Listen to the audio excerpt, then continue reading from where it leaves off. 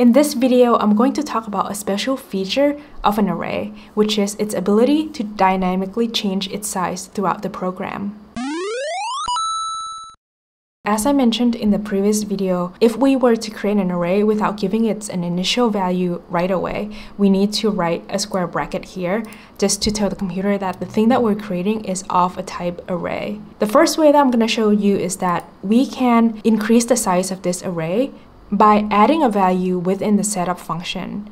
And you can do that by writing the name of that array, and then you can tell it which position you want to add that value, and then you give it the value itself. So let me print ARR. And you can see that now ARR is of the size 1 and has a value of 100 at index 0. Then you can add a different value here. Let's say that I want to add a value of 200 at index 3. You might question, hey, how about index 1 and 2?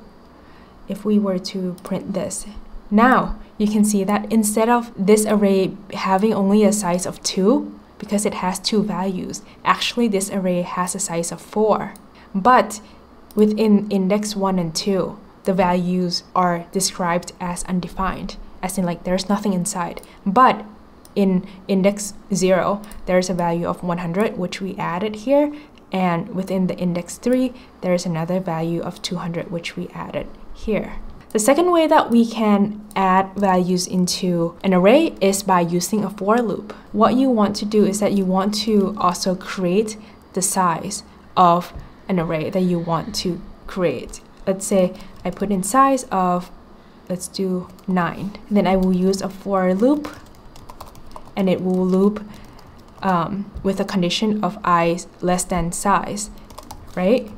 And then what? And then I would like to add a value of something in each of the index position starting from 0 to the size of the array that I want. Let's say that I say size equals to 9 here. The index value would go from 0 to 8, right? And the value that I want to add is the value of the index itself, which is I. So if I print this out, you can see that this array ARR has a size of 9. The value from index 0 to index 8 is equals to the index value itself.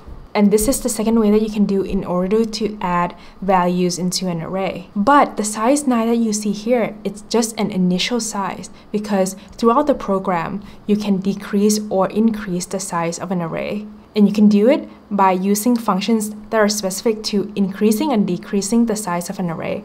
And in this video, I want to focus on 5 functions: push, pop, shift, unshift, and splice. All of these 5 functions have to do with increasing or decreasing the size of an array. The key differences between each of these functions are the position in which it adds or removes a value within an array. So let's focus on the first two, push and unshift. So push and unshift are both functions that are used to add a value to an array. But push adds a value at the end of an array. Let's say that we have an array ARR already, right? The way that we would use the function is we would use the name of the array and then a dot and then the name of that function. And with push and unshift, because we're using these 2 functions to add a value to an array, we need to give it a value or an argument. And this argument is the value that we want to add to that specific array. Okay, so now you can see that ARR changed from the size of 9 to now the size of 10. And the last value is now 100, right? The value at an index of 9. Whereas if we use unshift, it adds that value to index 0, and then it pushes everything, it shifts everything 1 index. Also, we don't have to only add 1 value at a time. We can add multiple value, and you can put it as arguments inside these functions. There you go.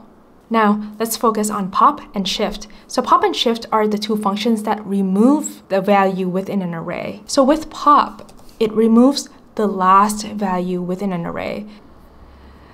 Okay, so now the array that was of the size 9, right? Now it's of a size 8. And which value got removed? The last value, right? So with pop, it removes a value of the last index, which was the index of I equals to 8. But if you do shift, as you might guess, it removes the value of the index 0, right? So now everything shifted back 1, and the size went from 9 to 8. So we went over push, pop, shift, and unshift. Now I want to talk about the last one called splice, which is the most complicated one, but it can do a lot more. Splice is more complex, but it's also quite special because it can both add and remove a value within an array, as well as it can add and remove a value that doesn't have to be at the beginning or at the end of an array. With splice, first you need to give it at least 2 arguments. So the first argument is the index at which you want to change something. Let's say that we want to change at index 1. The second argument has to do with how many pieces of data that you want to remove, starting from index 1. If I just put in 0, nothing would happen, right? Because it say, hey, do something at index 1. Do what? Remove 0 piece of data. Let's say if I put 1. Now you can see that at index 1, 1 piece of information got removed, right? It went from 0 to 2 now. If you do 2 here, then 2 pieces of data got removed. The third piece of argument has to do with adding a value. Let's say that you want to add 100, and I'm going to put this back to 0. So it adds 100 at where? At index 1, right? But now we are not asking it to remove anything. But let's say if we went back to 2 here. So we say at index 1, add 100, and then remove 2 values inside the array at index 1 as well. So you can see that it's went from 0 to 100, and then it removes number 1 and number 2.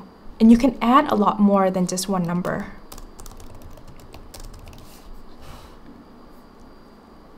Right, so it adds at index 1, remove 2 pieces of information, and you can see it went from 0, 100, 200, 300, and then from 3 to 8.